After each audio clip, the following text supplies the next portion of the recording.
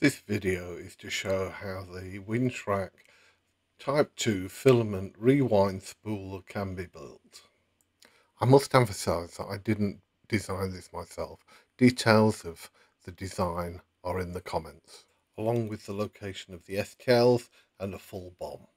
We can start by laying out all the parts ready for printing. I would suggest the majority will be printed in PETG. However, the main spool could be printed in TPU to increase friction. The cost per unit is around $13 or 20 Australian dollars, excluding the cost of plastic and the few screws that are needed.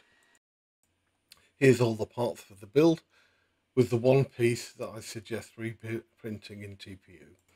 This small piece I suggest printing in a dark colour to ensure it blocks light correctly for the opto-isolator.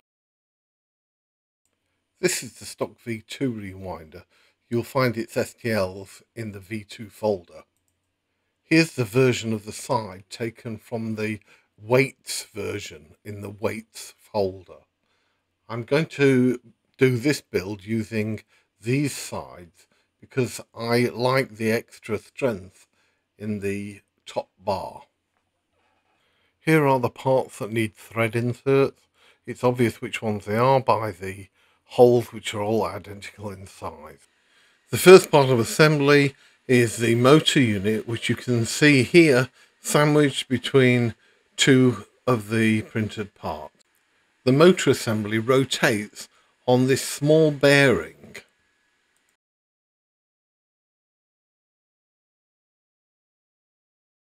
To avoid any rubbing on the side, I would recommend having the bearing protrude by about 0.5 millimeter, as can be seen here.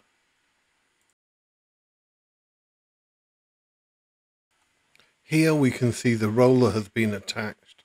This is a strong pressure fit.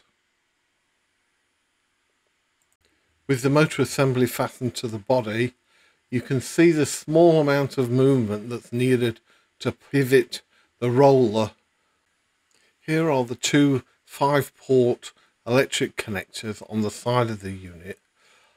I've actually added another two 3-point connections just to the end here to assist in the wiring of the motor along with the two solenoids. Having added the two solenoids, you can see here the movement of the motor when the solenoids will pull together. And here you can see the connection of the motor and the two solenoids to the additional connector blocks I've added at the back. Next, I've added the MOSFET using two tiny self-tapping screws. The yellow lead you can see is connected to the trigger.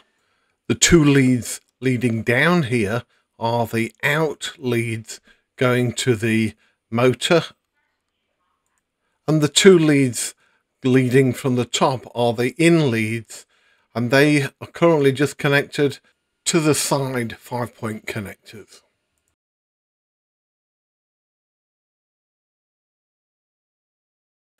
At the other end from the motor, we have the sensor detection assembly. This slides between 4 bearings, triggering the opto-isolator as the filament moves forward. On the rear of the unit, you can see where the opto-isolator fits. This is where the black slither of plastic gets inserted to trigger the opto-isolator. This slides backwards and forwards with the movement of the filament. The filament will route between 3 more bearings. This cover encloses the bearings. And here you can see the hole for the bearing for filament runout detection. A microswitch is placed over this. We can quickly assemble the 3 parts and 3 bearings.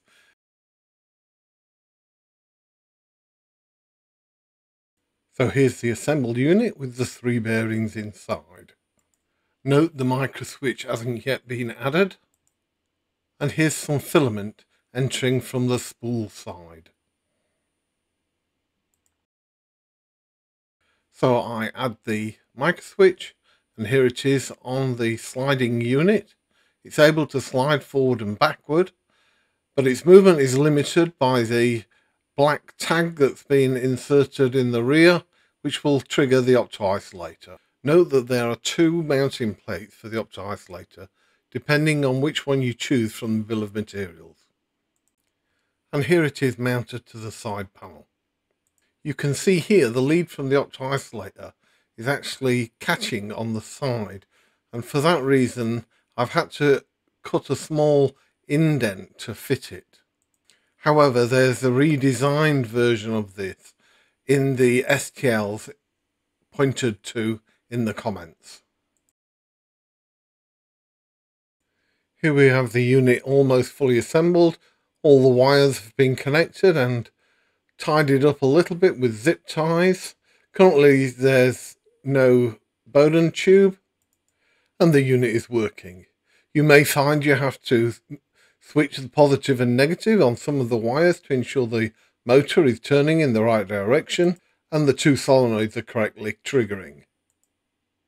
So here's the unit fully assembled. As already mentioned, there is a replacement side panel to give the opto-isolator a little more room. Alternatively, you could not use the connector and instead solder the wires to the isolator. To the rear of the unit there are holes for screws. These can be used to limit the movement of the two solenoids, trying to maintain a maximum of about 1 or 2 millimeter gap when not rewinding the spool. You can see here I've added some tape to thicken the TPU rewind spool. I suspect my printing in TPU has made it a little too small. To compensate for this, my STLs now include a version of the file that's about 1.5 millimeters thicker. Note that I've not yet connected any PTFE tube to my second build. I will cut this to length once it's actually installed. Finally, we can add a spool, thread it through and give it a test. There's still no PTFE tube, but fortunately the filament is stiff enough to work without. For my implementation, I want to mount these to 2020 extrusion. So I've made a very simple base plate which clips on and off to the rewinder. The 4 holes are for M5 bolts to connect to the extrusion.